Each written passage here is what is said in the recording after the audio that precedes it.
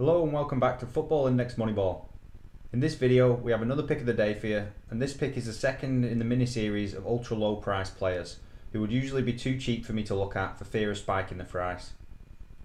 I have to say I'm enjoying having a wider range of players available to me to use for these videos, as so far the cheaper players are the ones who've made me the most reliable profits, both personally and on the series. And for today's pick we have an injury pick for you who's due to return to training any day now.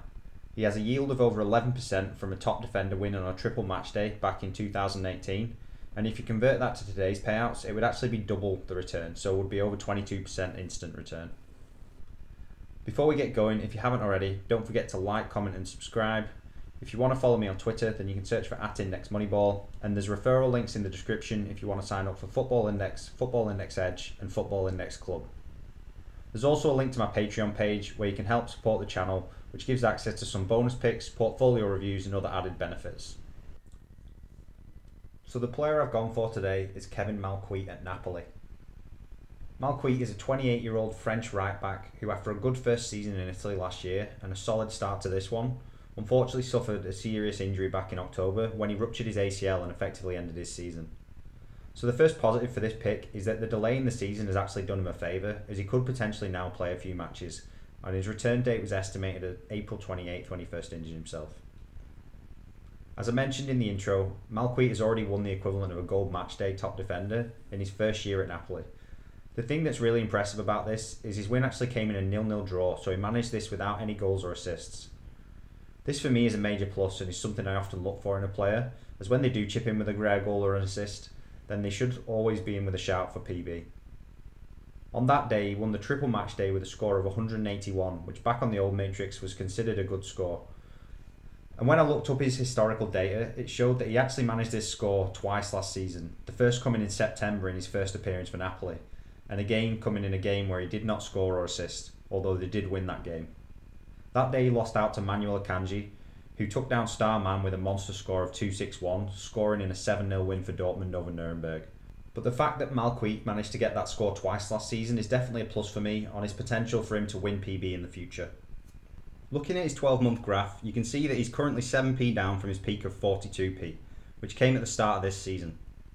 He then dropped down to a low of 29p following the ACL tear, so we can now get him for just 20% premium over the initial days after the injury, which is a pretty good deal considering he's about to return to football. As I mentioned with a couple of other injury picks, I'm not only looking at his past peak, I'm also considering the amount of growth the index has had since then. So when you look at attacking fullbacks with solid PB records, they've arguably had some of the most growth on the index, so things are already looking pretty positive for Malcuit here. Just before I move off his profile, I also wanted to show you his average PB over the last year. Now he's only played 10 games, but this is still a great set of stats, and someone could correct me if I'm wrong here, but I think some of these would have been on the old matrix, which would have resulted in lower scores for a player of this type. Moving over to Malcuit's transfer market, here's one of the downsides to Malcuit, and that is he's not won any trophies or had any caps for France. I think at this stage of his career it's unlikely he's going to play for France now, but for a player of this price I wouldn't really expect possible Euro or World Cup matches anyway, to be fair. As I mentioned with the Lozano video, I think Napoli are likely to be playing in Europa League next season, which is a big plus as there are weaker opponents and more matches than in the Champions League. So for such a cheap player, you should get plenty of shots at PB from him. For his career stats, he has 148 games with 2 goals and 17 assists. I'd like to have seen more goals from him, but this still equates to a combined goal and assist record of 0.15 per 90, which is a good average for a defender, and for a player of his price it's huge. Also, as I mentioned earlier, he's managed some big scores without goals or assists, so I'm really happy with those figures when you consider that. For his positional stats, he's played the vast majority of his games at right back, but he also has a few appearances at right midfield and a couple at left back. So he has some versatility to his game, but with this pick, the potential for a transfer is not really part of the purchase thesis, so the importance for this is minimised anyway.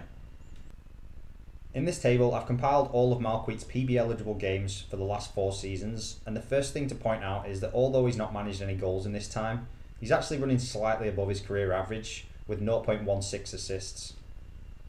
For the rest of his stats, there's some very impressive numbers there in bold, both on the attacking and the defensive side. He's just below 1 in the key passes per 90, and his shots per game is a lot lower than I would like, even for a defender. But with 2.2 successful dribbles, 1.8 successful tackles, 2.1 clearances and 2.3 interceptions, and over 40 passes per 90, It's easy to see how Malcuit has managed to get such high scores without any goals or assists. For the profit target analysis, I stuck to 28-year-old defenders, but I used a mix of centre-backs and full-backs as they all compete for the same dividends anyway. And following a comment that I received on the last ultra value player video for Vieto, I'm going to focus on the profit ranges if Malcuit was priced at 40p instead of his current price of 35p. I've shown the potential profits for both still though. For my comparable purchase options, I went for Phil Jones at Manchester United and Jenny at Getafe. Phil Jones is another player I own, and I think that with the right move he could definitely show a good profit. But with his current situation unknown and his chances of an England recall highly unlikely, I think the potential for PB wins and just the total number of PB matches you can expect from Jones is likely to be lower than Malcuit. Jenny is a good comparison as Getafe are going well this season and also look like they're going to make the Europa League. But with the combined goals and assists per 90 at just 0.03 and the fact that Napoli overall would be the much stronger team as they're having a bit of a bad year whereas Getafe are having an unusually strong year, I think Malcuit is again the better option. For my low target, I have the perfect player to compare with, and that's Mario Rui, also of Napoli but on the left side of defence. Rui has won a couple of dividends this year with a gold day and a silver day top defender, but he has a much lower career goals and assists record at 0.08 per 90 versus Malcuit's 0.15. Overall, I think that Rui and Malcuit are pretty similar in terms of their expected future dividends, so this is a great benchmark for where you could expect to see Malcuit if he'd have played this season and kept up the form he showed last year. For my mid-target, I went for Kenny Lala at Strasbourg. This is another pretty good comparison as Lala is also a French right-back who's unlikely to play for his country. They have the same combined goal and assist record. Lala does have the slightly better PB record as he takes corners for Strasbourg, but he only won 2 PBs versus Malcuit's 1, and one of those came this season. There's also the fact that Malcuit will have European football next year and Lala won't. So if Malcuit were to take down a PB win when he returns to action, I would expect him to pass this price easily. For my high target, I went for Thomas Meunier at PSG. This is a bit of a stretch as a target to be honest, as Meunier has a much better goal and assist record at 0.28 per 90. And he also has a better PB record. But I actually think he's pretty underpriced versus many other options for the high target, who were Halstenberg and Carvajal. So if you were looking for a more premium pick, I think Meunier is a great option.